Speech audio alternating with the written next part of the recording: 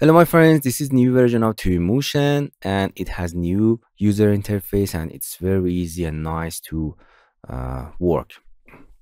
In this lesson I want to explain user interface of the software. Okay, from here the first thing that you see is the library of the software that you can access all of the tools and objects that you can drag and drop or use in your project. From here, you can turn on or off the library, statistic, information that you can see FPS, frame per second, GPU and CPU conditions. You can turn it on or off here. And this side, you have scene manager. Everything in a scene, you can see it here and click on it. And it's the properties panel, you can see its properties. If you click to ambience, you can see environment settings like lights, weather, or anything that I explain it more. And here we have more tools like render, FX, and other things. That we explain it one by one. Here you can turn on or off your scene manager, properties, or X, Y, and Z position, rotation, and scale of the object that you selected. For example, here. You can see it. Select it. You can see the properties of object here. You can turn it on or off. And view sets that I explain it later. Nice. And you can search anything that you want. Here you can change the panel to this side or another side by side or on top of each other. Here you can see the navigation that I explained it next lesson. If you click here, you can make your software full screen.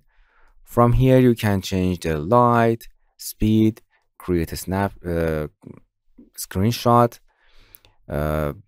change the view from drone to pedestrian mode, VR, and views of your change your view. And here you can create clipping, and from here you can show or hide navigation from here. From here you can see all of the settings and you can change the navigation to any software that you want. At the top we have path tracer rendering that unfortunately my graphic card is not very powerful to do it. Sorry for that. Here is a material picker. For example, you can click and see the properties of any material or any object in a scene. From here you can see transform object, the transform tool like translate, rotate, and scale, or other tool that I explain it later one by one. Pivot tool or collision tool or other tool. You can close and open it with this symbol.